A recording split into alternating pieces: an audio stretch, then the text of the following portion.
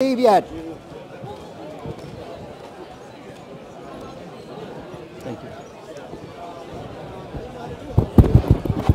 If you have quizzes, please bring them down to the front or I will. That's going to, don't put it face down.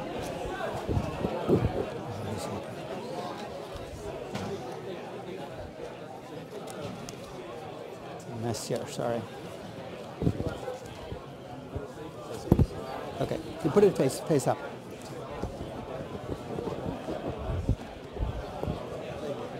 Any more quizzes out there?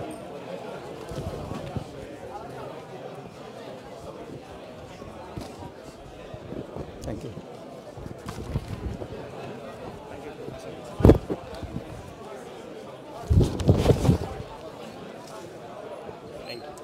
Are all the quizzes in? Thank you.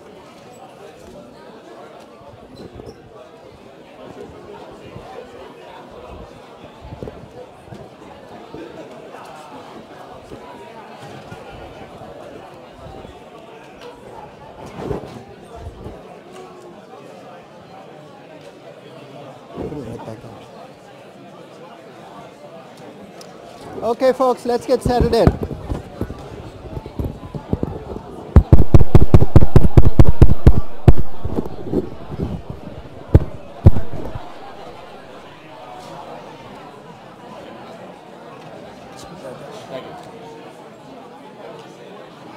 Okay.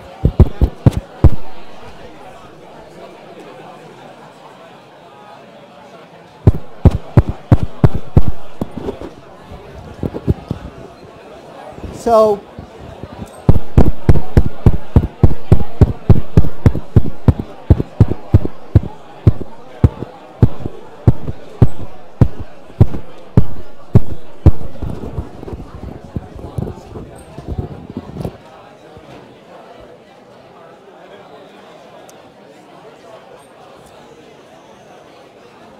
okay.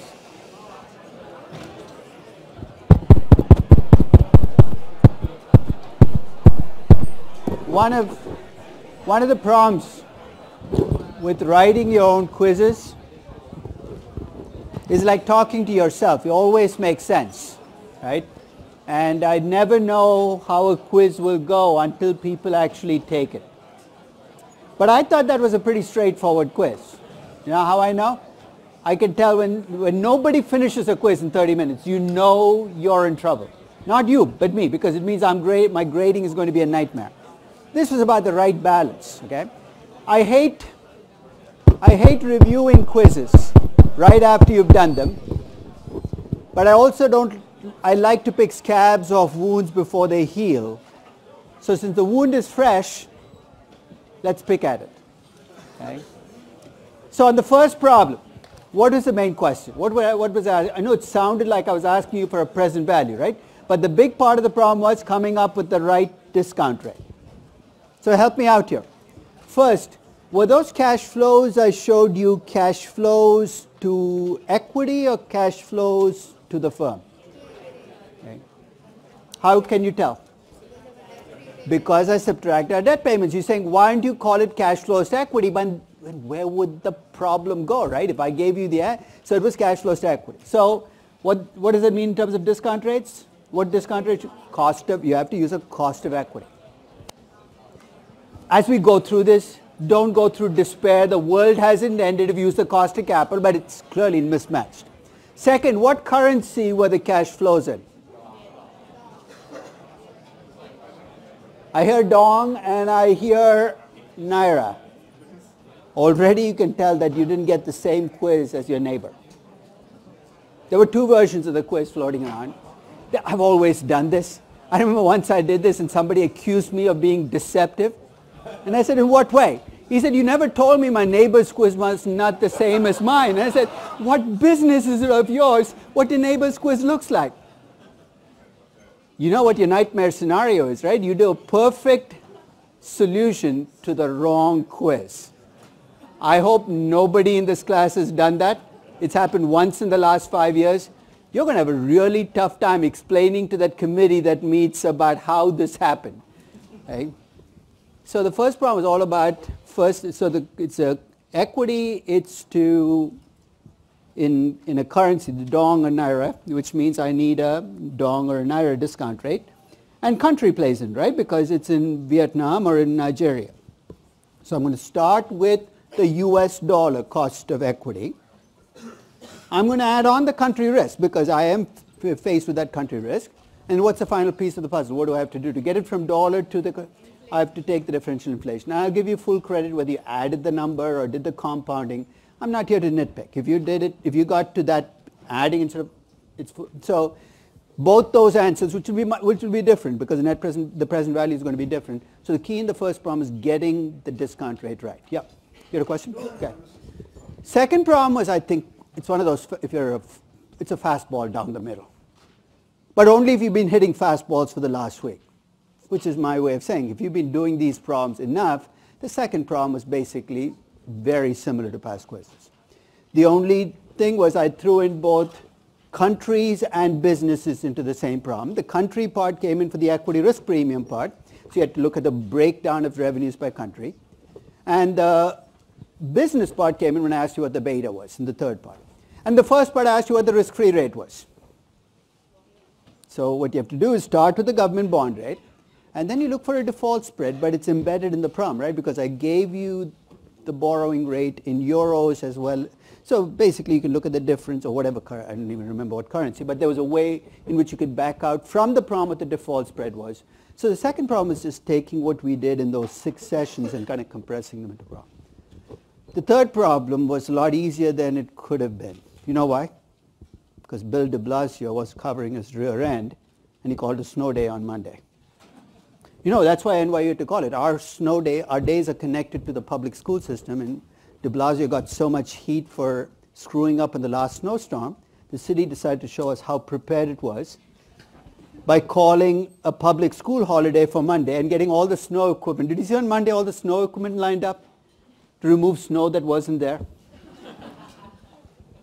Which meant that I could have told you, watch the video on Monday and make sure you're ready, but then you'd have bitched and moaned about it for the rest of eternity. So I had to stop at last Wednesday's class.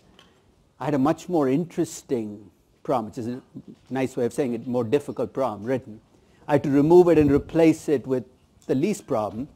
And I tried to keep it simple. I gave you the operating income, and I gave you the lease commitments, and I gave you the lease expense. And what was the question? What would the operating income be if you treated leases as debt? This is something you're going to see play out in company after company.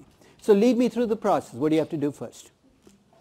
First, you got to compute the present value of the lease commitments using what discount rate? The pre-tax cost of debt, right? Notice I didn't even try to be tricky and give you a tax rate to see if you'd use the after. I was bending over backwards saying, hey, that was, So pre-tax cost of debt, you get a present value. Then what? What is the next step? You can either use the shortcut, in which case you take the present value of the debt, multiply by a pre-tax cost of debt, add it to the operating income and say, hey, you did in your notes, you can't blame me for doing the same thing. Or add back the lease expense and subtract out a depreciation you could get by taking the lease commit, the present value, and dividing by 3, straight line depreciation. Okay. So it's over. In corporate finance, you know the notion of a sunk cost? What are we supposed to do with sunk costs? Let them go. So if you did badly on the quiz, just let it go. You know why? Because this was your freebie. That's the good news. The bad news is this was your freebie. Okay? You can't count on it again. But it is, always look forward. I mean, it's something, otherwise you're going to find prior quizzes get in the way of the next quiz. Question?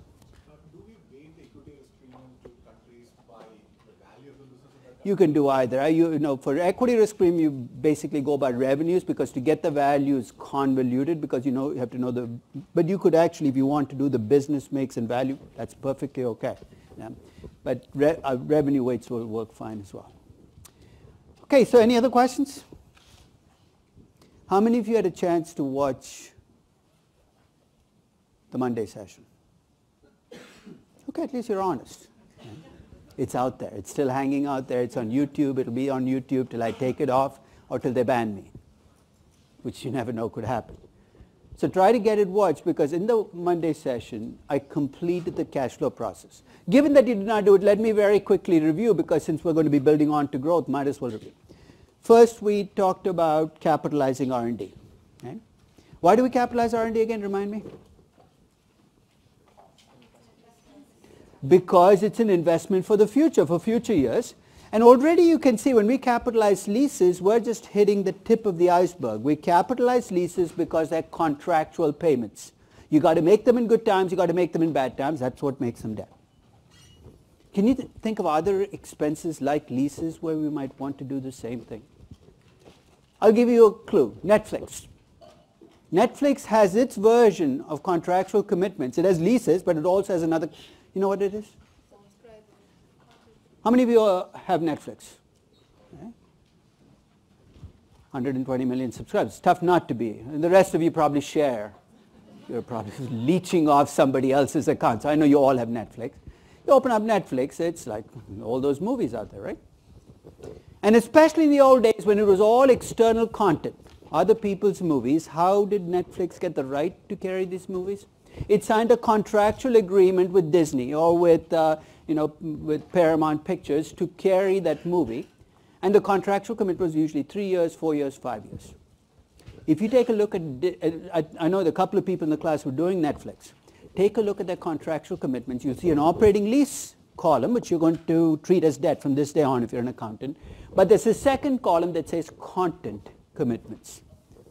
That's what they committed to pay for the movies they're carrying on Netflix. If I'm valuing Netflix, that's debt to me as well, because that's a contractual commitment.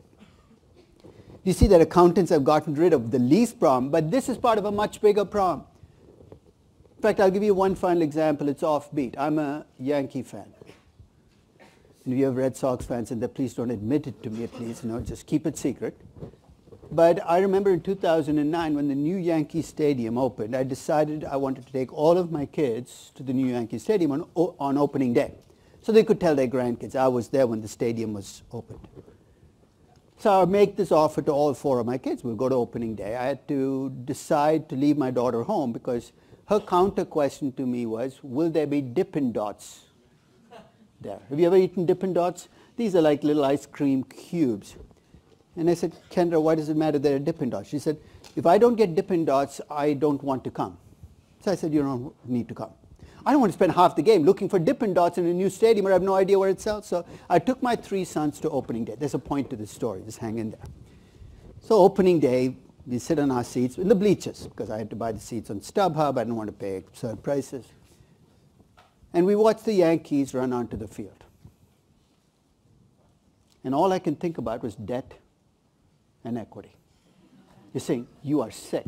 Because here's what I saw. I saw a guy called Mark Teixeira run to first base, and as he ran, I saw a $23 million contractual commitment for 7 years run there with him. Then I turned to second base. I was a cheap infielder. A guy called Robinson Cano. He was young. He was still $9 million for 5 years. So, okay, that's it.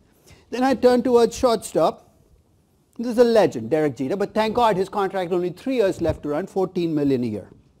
Then I turned to third base, and there was some imposter standing there.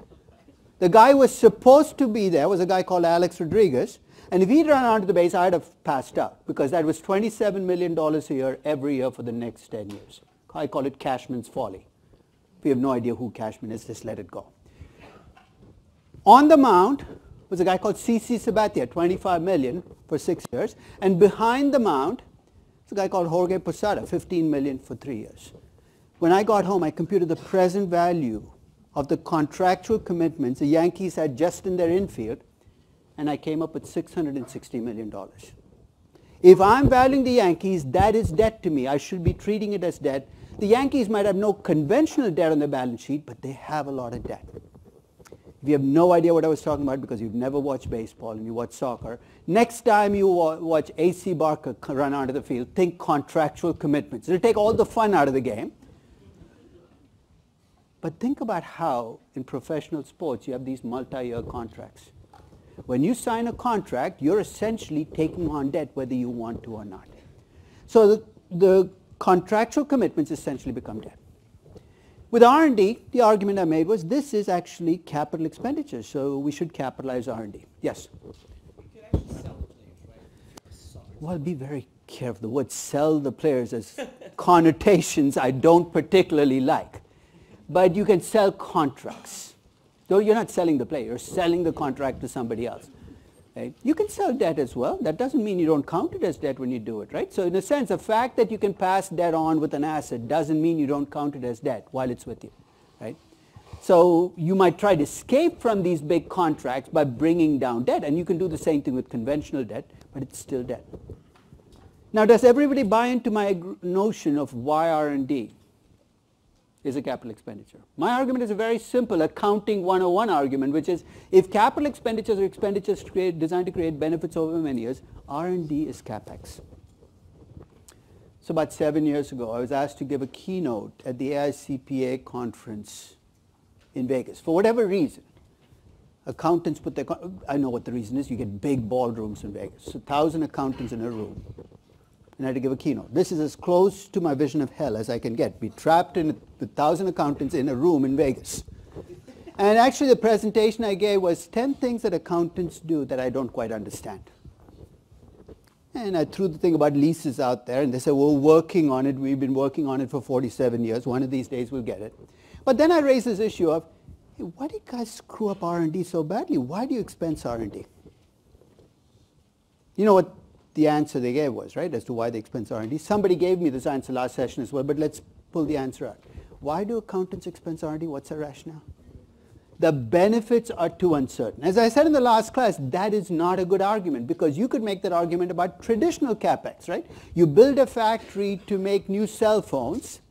How the hell do you know whether you'll sell any? You might have to shut the factory down. There's uncertainty about everything. We've never used uncertainty as a dividing line for any other CapEx. Why just selectively with R&D? The second argument they gave, so very quickly that argument dissipated, so it's gone. The second argument they gave was, we're just accountants, we're being conservative. In what sense is expensing R&D conservative? It's lowering your income, right? So you're right, you're reporting lower income than higher income. It's the conservative thing to do. But when you expense something, what do you show in your books? That's a trick question. You show nothing. Right? When you expense something, it's gone. So what are you doing when you're expensing? You're reporting lower income, but you're taking that asset off your book. So when I compute something like return on equity or return on invested capital for your company, are you a good company? Because you're not bringing your biggest assets onto the books, guess what I'm going to find as my return on equity or return on capital for a technology or pharmaceutical company? A really high number, because your biggest asset is not in the denominator. That's not conservative to me. I want to know whether you make a 12% return or a 35% return. And if you're claiming to make a 35% return when you're making 12, that's a problem. That's why we capitalize R&D. Capitalizing R&D doesn't change your free cash flow 1 cent. You know why? Because you spend the money anyway. Whether you spend as operating or capital, money leaving the company. What capitalizing R&D does is it gives you a much better sense of profitability. You're probably more profitable than you claim, but you're also less, your returns on your invested capital are far lower than you claim. That is central to valuation. You need to know it, and that's why we capitalize R&D. But again, R&D is just the tip of the iceberg. If you think about why we capitalize R&D, you could make the same argument about exploration costs for oil companies, about advertising costs for big consumer product companies, or recruiting and training costs for a consulting firm or a bank. Your biggest asset is being built up with that expense. And in fact, this is becoming a big issue with social. Yesterday when I was valuing Lyft, and you can see I did a few tweaks because I discovered a few time bombs in the prospectus that I had to bring in. Right? One of the things that you will notice, a big chunk of their expenses is for customer acquisition, acquiring riders. And if you're an Uber or a Lyft, you could make a legitimate argument that some of those expenses are really not expenses designed to create a benefit this year. They're designed to build yourself up as a company. I'm open to that argument. The question I would then have for Lyft or Uber to put that, what would I need to know? Because when I capitalize R&D, what did I do? I asked for an amortizable life, right? And then I went and collected. So if you give me that argument that customer acquisition costs are really CapEx, what's the one question you need to ask to actually treat it as CapEx? What do I need to know? how long does a customer stay on as a customer? So if you're acquiring customers, but they leave in 3 months or 6 months, it's just constant rollover, then it's really not a CapEx. You're not getting it for the... But if a typical customer stays on for 5, 6, or 7 years, then in a sense, I have exactly the same rationale for capitalizing customer acquisition costs as I do for R&D. I know we're opening a can of worms here because it basically means that nothing is as it looks, right? That income statement is not really the income statement because you're redoing it. But I think we need to kind of get past this conventional accounting definition of what expenses are, because those expenses no longer fit the kinds of companies we're looking at. And then in the rest of the class, here's what I did. I asked about tax rates. What tax rate should I use? Now, remember I asked the same question when we did cost of debt? There the answer was always the marginal tax rate. Why? Because at the margin, interest saves you taxes. So if your marginal tax rate is 30%, you're going to find a way to get the tax benefit. But when we do after-tax income, the tax rate could be the effective tax rate, at least for the near term. Why? Because if you have good tax deferral strategies, you might be able to pay 15% in taxes instead of 25%. I'm going to give you the credit for it, but I'm going to put a time limit on it. I'm not going to let you defer taxes forever because you can't do that. So as you move towards your terminal value, I'll push your tax rate up to your marginal tax rate. The rest of the session was about tying up what's CapEx, what's working capital. And the only common theme there was don't take the number on the statement of cash flows and use that as a number in valuation, because what accountants call CapEx might not capture R&D and other expenses like it. What else does it not capture? What's the other big CapEx that's missed? If you're in a hurry to grow as a company, what's the quickest way to grow? Go out and do acquisitions. I've never understood why we have two pathways, one for traditional acquisitions are just gigantic capital expenditures. And if that's the way you grow, I'm not penalizing you. I'm going to give you the benefits of that growth, but this is now going to become the cost of that growth. I closed the session by talking about growth. Hey, when you sit down to value your company, you picked the company, right? I never asked you that question, but I assume by this point you've picked the company. I shouldn't be nagging you anymore. When you sit down to value the company and you try to project growth, what's the most natural place to start? You look backwards, right? What did they grow at? It's where most of us start. It's a standard place to start. And I said, well, when we think about past growth, we treat it as a fact. We look it up. Capital IQ as a historical growth rate. So we treat it as a fact, but I opened this can of worms again saying, maybe it's not a fact. And here's why. Historical growth can be an estimate.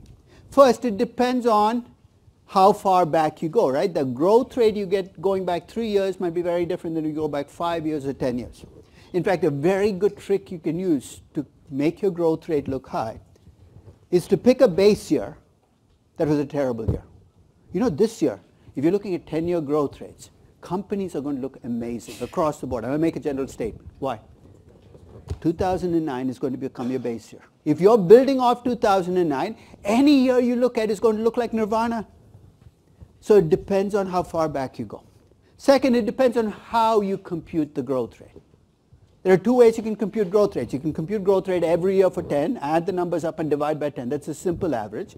Or you can look at what the earnings were in 2009, what they are today, and look at a compounded average growth rate. You think, how different can they be? And that's the last table I looked at, where I looked at three measures of three operating measures for Motorola: revenues, EBITDA, and EBIT. And I computed both arithmetic and geometric averages, a compounded average for each of them. On revenues, the arithmetic average was 7%, the geometric average was 6.8%. You're saying, we did all this work to get that little of a difference? But then when I looked at, at EBITDA or EBIT, you saw the differences widen. And the reason is very simple. The only way those two numbers are going to converge is if I have the same growth rate every year. If I have 8%, 8%, 8%, 8%, then the two numbers will converge. The greater the standard deviation in earnings, the more the geometric average growth rate is going to lag the arithmetic average growth rate. Sounds like inside statistics, but here's why it matters. If I'm a company trying to frame the best possible story for myself, I'm going to use the arithmetic average growth rate because it's going to make me look good. That's my choice. But your choice then has to be to push back and say, hey, what was the compounded growth rate over the period? arithmetic average versus geometric average, and there are a few other loose ends. One is we have negative earnings, and this was the last thing I did. How do you compute a growth rate? You're minus $1, you go to a plus $1. The face of it, that was a good year, right? But if I use any conventional growth rate computation, I get really weird numbers. In fact, if I go from minus $1 to plus $1 and I compute the growth rate as the change in earnings divided by the earnings last year, which is the way you compute growth, I get minus 200%. You're saying that makes no sense. It makes complete mathematical sense, just doesn't make intuitive sense that you went from negative to positive, and now you're telling me the growth rate is negative. And people play all kinds. I've seen people spend half a day trying to fix the problem. And actually, it's easy to fix, right? What's the problem? You have a minus in front. So what's the quickest way out of the problem? Just draw another line going the other direction. Minus becomes plus. Then put a mathematical patina on it by saying I use the absolute earnings level from the previous year. You have a plus 200% growth rate. There goes your intuitive problem to explain away. The other is the denominator is a negative number, right? That's what's causing the problem. Use the higher of the two earnings, in which case, again, you get a number that might be a positive number. But the truth is, when earnings go from negative to positive, a growth rate that you compute becomes not meaningful. Don't forget the end game here. It's not to compute the growth rate last year, it's to forecast the growth in the future. Using past growth rate becomes dicey when you go negative, positive. So if you have a company that goes back and forth between the two, might as well not look at the past growth rate. One final point about historical growth. So the numbers can be different depending on how far back you go, how you compute the average, whether you're looking at revenues, EBITDA, or EBIT, or net income, or earnings per share. You do all of this because we think knowing how quickly companies have grown in the past helps us forecast a better future, right? So might as well raise a question. Does knowing the historical growth rate give you better predictors of the future? Now, I'm not throwing that question out for you to think about because that's an empirical question. It's not a theoretical question. And about 50 years ago, somebody from, I think his name was IMD Little. That was his name. I'm not making up stuff. He came out here to do a PhD thesis in economics/finance. It's the 1950s. And he decided to try to address a question. I'll tell you what the title of his thesis was, and you can probably guess what he found. Because what's the question he's trying to answer? Is knowing past growth, does it help predict future growth? The title of his thesis was Higgledy-Piggledy Growth. Higgledy-Piggledy Growth. What do you think he found? He found no, in fact, there are two possible good answers you could have got. A really high positive correlation, which means if you have high growth in the future, you get high growth, in the past, you get high growth in the future. Or remember there are two kinds of great predictors. One who's right all of the time, and one who's wrong all of the time. Because either way you make money, right? The guy who's right all the time, you do whatever he asks you to do. The guy who's wrong all the time, you do the opposite of whatever he asks you to do. The worst possible scenario for you is if the correlation is 0, and that's what he found. That's a scary number. Think of how often we pay premiums for companies. Why? Because they've had a high growth rate in the past. Historical growth is nice to know, but it doesn't seem to help you very much in forecasting future growth. Final 2 points, and this is what I want to finish historical growth with. When you compute the historical growth rate for your company, one thing you got to watch is whether the scale of your company changed or how much it changed over the period. You're saying, let me give you an example.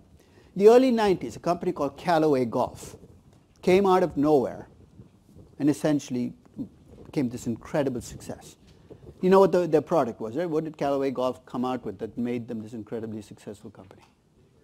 Big Bertha golf club, right? So if you don't play golf, you say, really? There's a golf club, and remember, people who play golf are constantly looking for a magic bullet. Give me a better golf club, give me a better... So basically, people feed into that movement. And Big Bertha came out. And to show you how successful Big Bertha was, this is the net profit for Callaway Golf, and this was in 97. Looking back, in the 5 years leading into 97, their compounded average growth rate was 102% a year. So this is one of those companies, arithmetic average, geometric, and you can do any slicing and dicing. It had an incredibly successful 5 years. It's a fact. So now you're in 1997, and you're forecasting growth for the next 5 years. Forget what I told you about growth not being predictable. Let's suppose you say, hey, this is a great company, it's got a great product, I'm going to forecast the growth for the next 5 years. let's say just as a what if, I took the 102% growth rate I had for the last 5 and used it as my growth rate for the next 5. Here's what my net profit will look like, if I keep going for the next 5 years. If I keep growing at 100%, my net income by the time I get to 2001 would be $4.1 billion. Every valuation you're telling a story. So if I showed you these numbers, what's the story I'm telling you about Callaway Golf? That they found a way to make a big Bertha have uses you never thought of. Right? Weapon, it's a mass murder instrument, it's hundreds of different uses. It is an inconceivable story, but you can see how taking past growth rate for small companies. That's the thing I had to constantly worry about with the lift projections. Because this is a company that's gone from nothing, it still doesn't make money, but in terms of revenues into this big number, right? Whether it's 2 billion or 2.2 billion.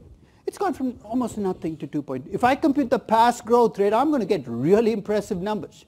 And even if I like the company now, I can't just use those growth rates going forward because I'm going to get numbers I cannot sustain. So be careful about small companies becoming big and taking those growth rates and extrapolating from them. So that's your first stop, is you can try past growth rates. So let's say you try for your company and it doesn't work. Your second stop will be to look outside. Say, please give me a growth rate. You know that in a third of all valuations, perhaps more, if you ask people, how did you come up with the growth rate, the answer is the management gave it to me. In fact, many private company appraisals, the growth rate comes from management.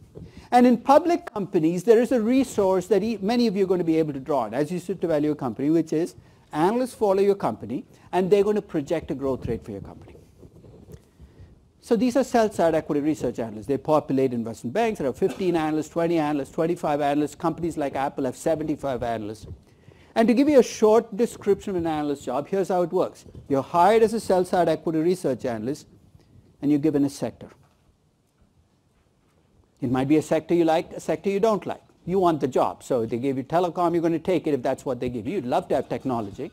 But they start you with the really boring sectors that nobody wants.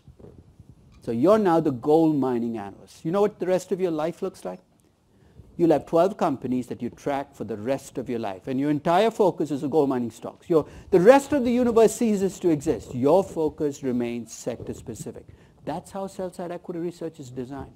Why? Because you're supposed to get knowledge of that sector. They want you to stay within that sector. And you spend an insane amount of your time forecasting earnings per share next quarter. Equity research is a pricing game. Remember we talked about value versus pricing game?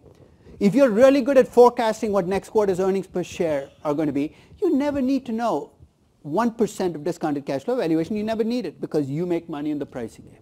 Spend a lot of time forecasting growth in earnings. What I'm setting up for is they're immersed in the sector. They talk to the management. They spend all their time with these companies. Their growth rate projections must be much better than the rest of us, right? So for about 20 years, people have asked this question. Are the growth rates that analysts forecast for companies better than what you'd have got if you just used past data? Because remember, all of us have access to past data on Capital IQ. And the results are actually surprisingly moderate in terms of the gain. In fact, I'm using the word moderate as I'm probably exaggerating even with that word. And here's how you see it. See that first column? That is the standard error you get. And you want this number to be a small number. If it's absolutely precise, you'll have a 0% forecast error. So the first study, analyst forecasts, the standard error is about 31.7%. It's not 0%. They're not getting it perfect. But you wouldn't expect them to. But if you just took past data and forecast out earnings, you get a standard error of 34.1%. That's a 2.4% savings in standard error. And think of how much money we're paying equity research analysts to save this. And that's with 1 quarter ahead forecast. As you go to 2 quarter ahead, 1 year ahead, 5-year forecast, even that disappears. And that's a mystery. Why? I mean, these are smart people. They have access to all this data. They can talk to the management. They know everything as happens. How come the payoff is not greater? And I have, one more thing, if you present, I mean, I've done this to sell-side equity research analyst conferences, they get defensive for obvious reasons. And the way they deal with this is they say, it wasn't us, it's those guys outside. We're the good analysts. And in fact, there's a subset of sell-side equity research analysts who consider themselves great analysts. They're anointed. Institutional investor for about 40 years has created what's called an all-America team of analysts, like a football, the college football and college basketball. So basically they go into each sector and you're anointed as the all-America analyst. And if you're a sell-side equity research analyst, this is like the gold standard. Once it's affixed to you, you attach it to your name. From that day on, you're Jeff Brown, all-America analyst. It'll increase your income, it'll increase your human capital. So they said, well, those analysts must be better, right? So somebody actually looked at the all-America analysts to see if they were better at forecasting earnings than the rest of the analysts. After all, they were anointed as the best of them. And they found something very strange. In the year before they got picked as sell-side analysts, or as all-America analysts, they were actually slightly worse in forecasting than the typical analysts. But in the year after they were picked, they magically got a little better than the typical analysts. Now you could use this as an ad for self-esteem courses. If your self-esteem goes up, you get a better. But what do you think explains it? How, first, why would these guys become all-America analysts if they're not very good at forecasting? Well, it must be the criteria that gets used for all-America analysts has nothing to do with forecasting, right? So what do you think is the biggest single determinant for whether an analyst becomes an all-America analyst? It's not forecasting accuracy. It's not stock picking skill. You know what it is? It's how high your profile is in the community. You're saying, what do you mean? If you get quoted every day in the Wall Street Journal, even if you say incredibly stupid things every conceivable day, you're well on path to be an all-America analyst because people know your name. They forget everything. This is why people say stupid things. Outrageous things because you get quoted, your name's there. It's cynical, but it's got nothing to do with forecasting. But then how do they magically become better at forecasting after they get picked?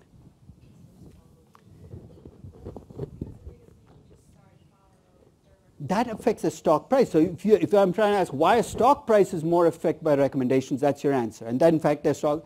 But why would your forecasting get better? But again, you're going to, they're doing better pricing. I just want to know, why is their earnings per share forecast better? I mean, because this has nothing to do with following. It's got, what's the biggest source of private information in analysts? It's basically the company. Let's face it, I know the SEC owes all these disclosure requirements that you dance back and forth across the line. But the reality is, if you look at where information comes to analysts, it comes from companies. You think, so what? Year before, you became an all-America analyst, you called the company. This is Jeff Brown, equity research analyst for XYZ Bank. Can I talk to the CEO? No, he's too busy for you. Come to the equity research conference. Phones hung up. Year after, you become all-America analyst. You say, this is Jeff Brown, all-America analyst. Could I talk to the CEO right away? CEOs recognize that you now have a bigger following. It's, it's cynical, but it's reality. And if you look at recommendations, interesting things happen. Not only do your recommendations have bigger oomph on them if you're an all-America analyst, but here's a strange asymmetry, and perhaps you can explain it to it. When analysts put out buy recommendations, the stock price tends to get bumped up. You've seen this in reports, right? Wall Street Journal will say stock went up 3% because JP Morgan put a buy recommendation on Tesla. And if you track these buy recommendations 6 months later, the 3% is usually dissipated. There's still some holding on, but most of the 3% or a big chunk of the 3% goes away. So when you buy recommendation, there's a bump of about 3% and then a very quick. So it's not much of an impact. But when you have a sell recommendation, first you have a drop on the sell recommendation of about 5%. But here's what's different. If you track the stock 3 months or 6 months later, that 5% has become almost 14%. So why do sell recommendations have a much bigger impact and a more lasting impact than you think than buy recommendations? They're rare. In fact, you know what the ratio of buy to sell recommendations in the market? It's about 8 buys for every sell. It used to be like 18 buys before 2000. Now it's 8 buys. So it's a little more balanced, I guess. So when you see a sell recommendation, you know that this analyst has to be really, really down on a stock to put sell on it. And perhaps he's bringing some information that you would not see with the buy recommendation. So what I'm saying is you own a stock and you see a sell recommendation, it has much more effect on the price of your stock, and perhaps you should worry more than if there's a buy recommendation, because the buy recommendations often have far less behind them. So I've thought about this for a while. Because, as you know, over 36 years or 34 years of teaching valuation, a lot of people in this class used to go into sell-side equity research, not as much anymore, because the business has shrunk. But I wondered, why do sell-side equity research analysts not bring more oomph to the game? Why do they not create more of an effect? And I've thought about 5 possible reasons. One is what is this tunnel vision that comes from the way your job is designed. What did I say you had as a gold mining analyst? All you care about are the 13 gold mining stock. Let's say the ride-sharing companies all go public. You'll be covering Lyft and Uber and Didi and Grab Taxi and Ola. And if I told you Lyft trades at 7 times revenues, you'd say, that's cheap. You know why? Because the other 4 companies trade at 12 times revenues. Your frame of reference gets skewed because you're so sector focused, you've forgotten the rest of the. This is how you can end up with these outrageous pricing in sectors, whether it's .com or social media or ride sharing, and nobody notices. The second is what I call lemmingitis. You'll often see equity research analysts, often not so many with recommendations, but revise earnings for a company. They'll say, we've increased our earnings forecast for this company by 7% for next quarter.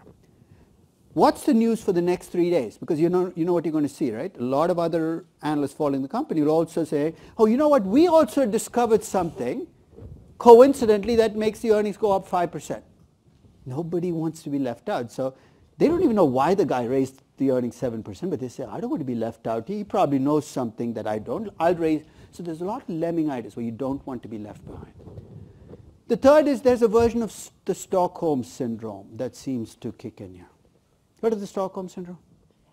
It was documented in the 70s in a lot of kidnappings, and what people documented is when you get kidnapped, after a while you start to identify with the kidnappers more than the people trying to rescue you. It's called the Stockholm Syndrome. I guess a lot of these people must have been kidnapped in Stockholm, so don't ask me why it's called the Stockholm Syndrome. But it's a well-documented phenomenon. You think, what's this got to do with sell-side equity research? If you think about the design of sell-side equity research in an abstract world, your job is to look at companies with a skeptical and a cynical eye and try to value companies from the outside in, right? But here's the problem. You're the gold mining analyst. You've followed 13 gold mining stocks. You've done it for 22 years. Do you know all these gold mining CEOs really well? You probably play golf with them. One of them is probably the godfather of your child. The Stockholm Syndrome, at some point in time, you forget your job is to be questioning, but you think your job is to defend the company at all comers. If you want to see a company where Stockholm Syndrome has gone crazy, take a look at Tesla. Tesla has no sell-side equity research analysts. It has people who defend it against other people, who masquerade as sell-side analysts for Goldman Sachs and Morgan Stanley, etc. They've lost all perspective. And then there's factophobia. I'm amazed. You pick up a sell-side equity research report, first at the bulk. 50 pages, 75 pages of story after story after story with nice graphs, 3-dimensional graphs, nothing to do with the company. There's nothing wrong with storytelling. Remember, we said but if you're going to tell a story, it has to have a purpose. It has to be connected to things. But some analysts, it's all storytelling all the time. And finally, you do have this conflict of interest that's embedded. I said sell-side equity research analysts work where? They work at the investment banks. And how do sell-side equity research analysts get paid? They get paid by the bank, but when you do research, the research is free. This is a strange business model, right? You're giving away your research. But what do you hope to get in return? You hope that the people who get your research will use your investment bank for other services. It's the unspoken, hey, you know what, come through us, your trading happens through us. If you have investment banking stuff to do, maybe you'll use us as well. It's not your fault, it's the way it's designed, but when you want to put a sell recommendation on a really big client for the bank, I know there's a Chinese wall, but come on. You can see through that wall. It's a transparent wall. On the other side of the investment bank, don't do it, don't do it. You can see him waving. You can't hear him. Yeah? Because he knows you put a sell recommendation, he's putting what, hundreds of millions, or you're putting hundreds of millions of dollars of potential banking fees at risk. So the design of sell-side equity research is almost, I mean, I've seen really bright people go into sell-side equity research get chewed up and spit out because the process is the problem, the way we structured it. So if we want sell-side equity research to make a comeback, because it is in fact a dying business as you look at it over time. It's being outsourced, it's shrinking. You got to redesign it. You got to do it differently. But that's not my, it's not my job to do. But if you do end up being head of sell-side equity research at an investment bank, a couple of my students are heads of sell-side equity research. Why don't you revamp it? They're very nervous to do it because this is the way the game is played. But that's, I think, something you want to keep in mind. So here are my basic propositions about using analyst growth. First is there's far less information in analyst growth rates than you think. They don't know stuff you don't. Second, the biggest source of information to most sell-side equity research analysts remains the company. And that's a problem because it might be a source of information, but it's also biased.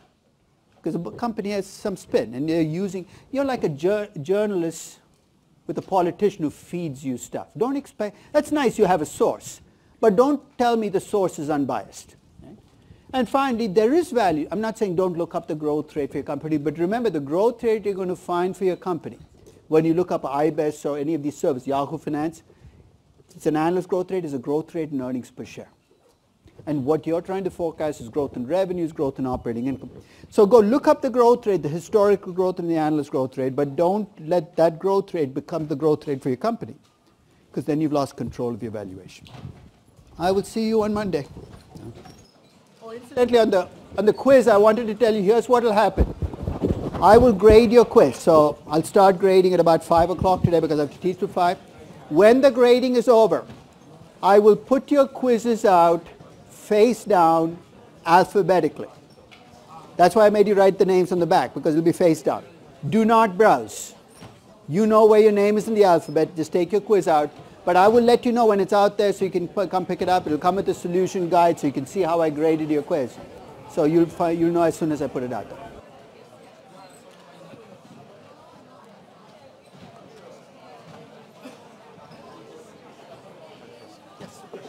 So with a company that sells oil, a lot of their projected earnings are going to be based on the price of oil. And I feel like that's a lot of what's embedded in these estimates.